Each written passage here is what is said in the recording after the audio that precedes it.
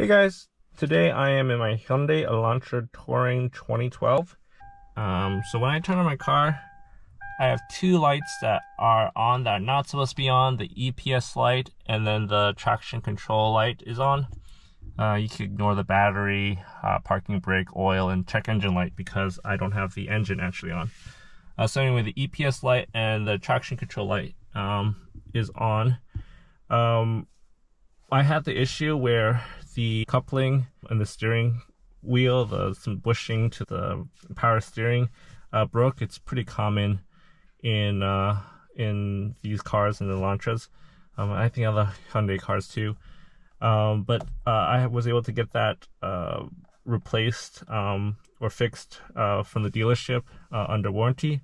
So that was replaced, and I was hoping that the EPS light and the traction control light would go off, but it hasn't. So here I am today trying to diagnose that.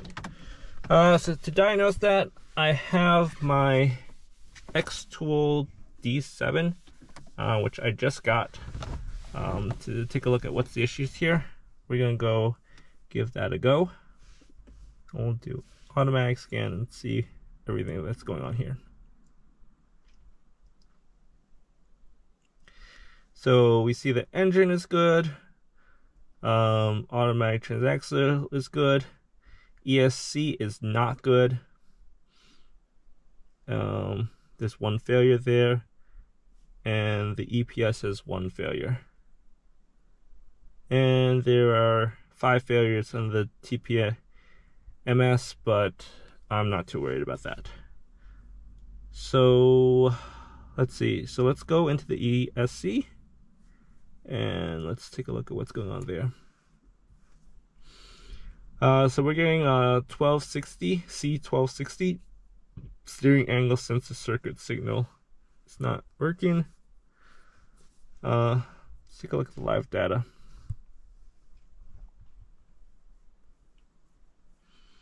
So this has a steering angle sensor. Let's see if we can find it here. Okay. So here's the steering angle sensor here, and it's reading negative 3,276. Let me turn the steering wheel. See if I can capture that. Okay. So that's not good at all. That steering angle sensor is not detecting any change at all. Okay, so I'm gonna just try this ASP calibration, see if that does anything. We saw that the steering angle sensor was not working, but maybe this will get that working. I don't know. Ignition on, engine on.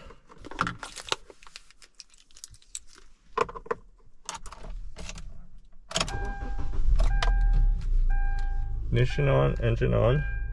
Turn the steering wheel straight ahead and press OK.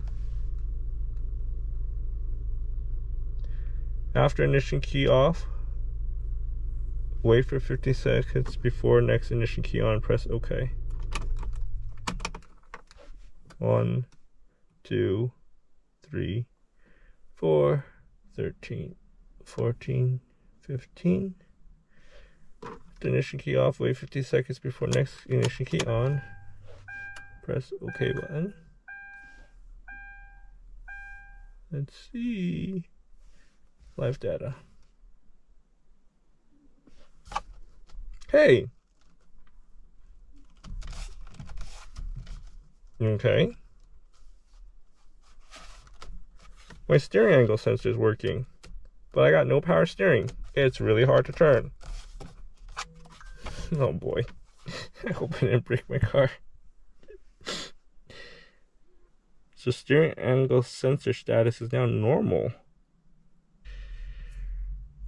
Let's try this steering angle sensor calibration. Still won't go through.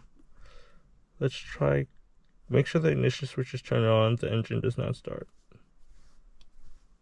Okay, we cleared the code.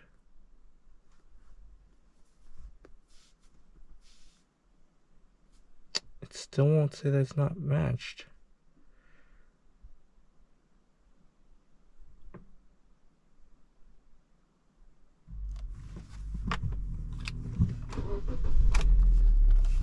Okay. Power steering's back.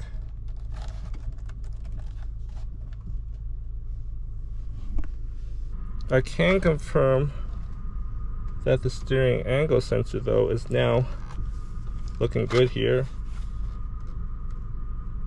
It's able to get values, and that light is off. Alright guys, so I did some more research and reading. And I have good news.